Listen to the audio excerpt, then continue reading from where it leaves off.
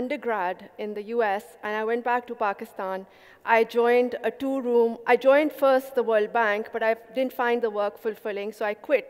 And I joined a startup. But I had no idea I'm joining a startup, let alone that I'm becoming an entrepreneur or a social entrepreneur. This was 1997, when these words were not so hip. I was passionate about an idea, the idea being giving microloans to women so they could become economically strong and invest back in their families. We started from 2 small rooms. We started by going out in the communities, talking to the women, and what I realized was that we needed to start by building trust and by building confidence. The women did not really view themselves as business owners. They were running stores, they were doing trading, but in their mind, they were not really entrepreneurs. So we had to really start by building that confidence and the trust. I remember when we started, people said to us, this is not going to work. The women will not repay the money back. Secondly, you will not find female clients because they will not get permission in a country like Pakistan to actually be part of the financial economy. Thirdly, we would not find female staff. So these were the 3 big challenges that we faced as soon as we started. And when we had 300 clients, we did a small strategic planning exercise and decided to think about the next 5 years. What could we achieve? So we came up with 4,000 clients. And from 300 clients, 4,000 seemed huge. That night, I could not sleep. I did not know what I had committed myself to and how I was going to achieve it. Within the same 5 years, we achieved 45,000 clients and became the first financially sustainable microfinance organization in the country and amongst the few globally. The work of our foundation, Kush, demonstrated that not only are women credit-worthy, but they're responsible and they invest back in their families. For every $100 that a woman earns, she spends 90 cents back on education, healthcare, and nutrition. So from those 2 small rooms, eventually over a decade, we were able to grow to 300,000 clients, dispersing $200 million with a recovery rate of 98%. Also, from those 2 small rooms and 7 staff members, we eventually reached out to 2,000 employees, changing their lives. And there are hundreds of stories of women who I came across who started from simply starting and selling small things from their home to now setting up micro-enterprises and employing women within their communities.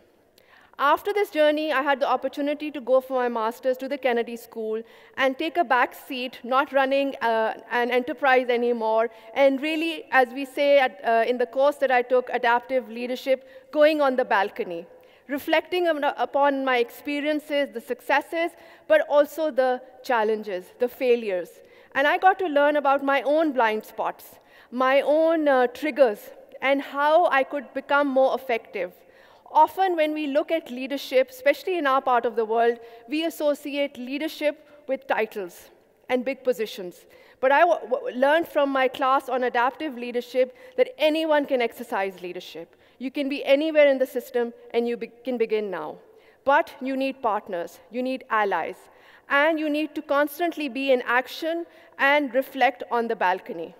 So after this experience, I ended up in Dubai with my husband, and I was faced with a new challenge, reinvention.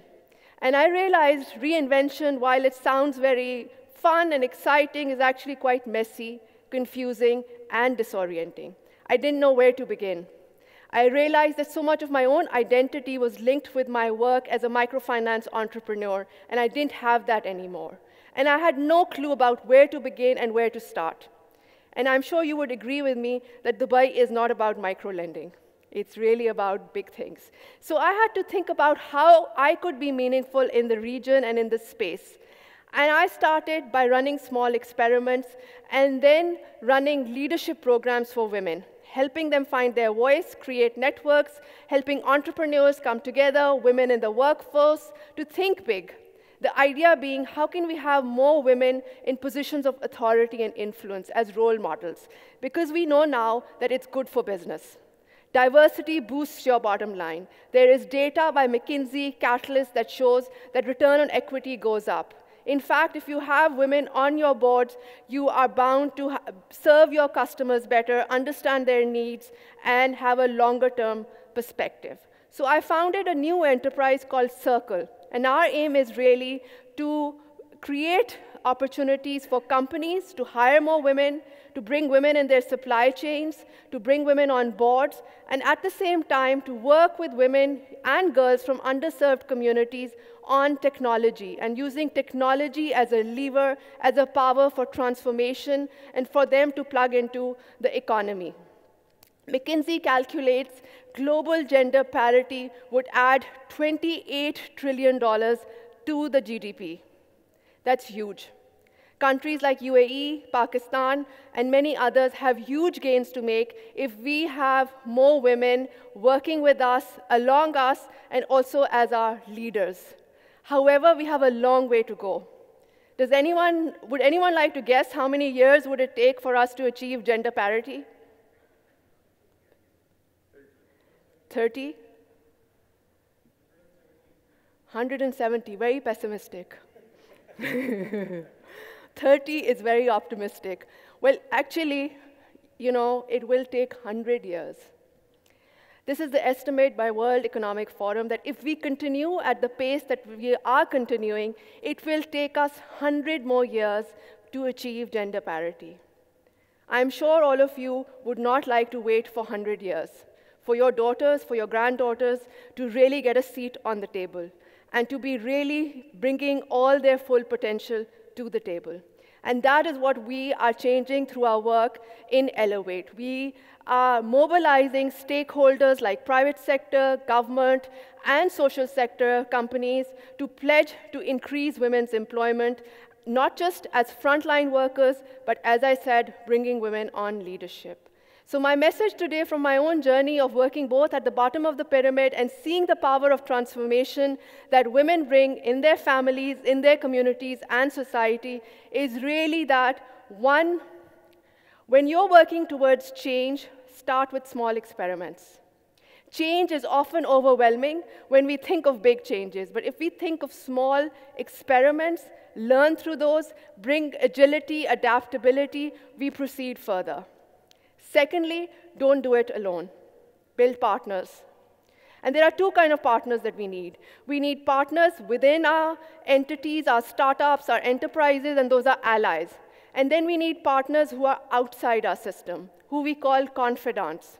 People who you can really have a heart-to-heart talk as an entrepreneur, as an activist, because there are days when the journey is really challenging, and you need to pour your heart out, but you need to do it with the people who you can trust, who can also question you and challenge you and to think big, to dream big, and to do things that maybe you don't even imagine you could do.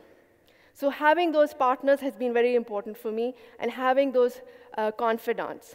Third, as I shared with you, the idea of going on the balcony. Often we're so caught up in action.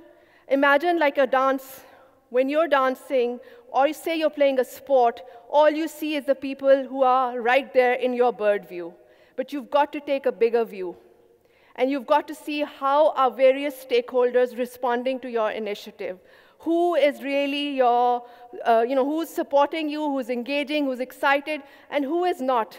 And how can you bring those in also? And which are the deviant voices who also need to be included? So going on the balcony and jumping back on the dance floor, how can you as an entrepreneur play that game to really move your mission forward?